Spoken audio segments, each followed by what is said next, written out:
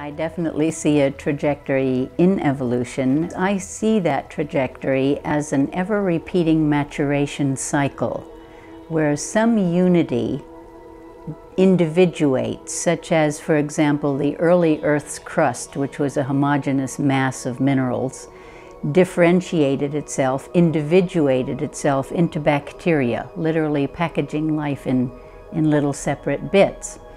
And whenever in this cycle you have individuation, you always get tension and conflict resulting among the individuals. Now, they can either bump each other off at that stage of things because a lot of hostile, aggressive, kind of competitive behavior can happen,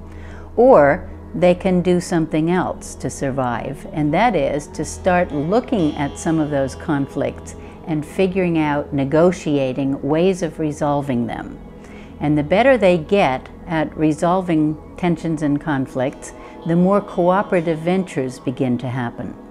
And the more cooperative ventures beginning to happen, you can come to a whole new level of unity. In the case of the bacteria, for instance, the ancient bacteria, after going through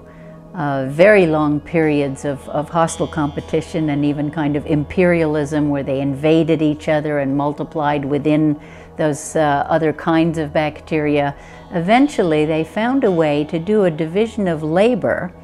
and instead of each of these colonial ventures dying out when they ate up all the free resources in the other individual, they began to create this division of labor that enabled them to form the nucleated cell, which is the only cell that's ever evolved on this planet after bacterial cells. And each of those different types of ancient bacteria gave up some of their personal, so to speak, DNA to put into this nuclear library of genes. So in more ways than one, this became a very cooperative venture.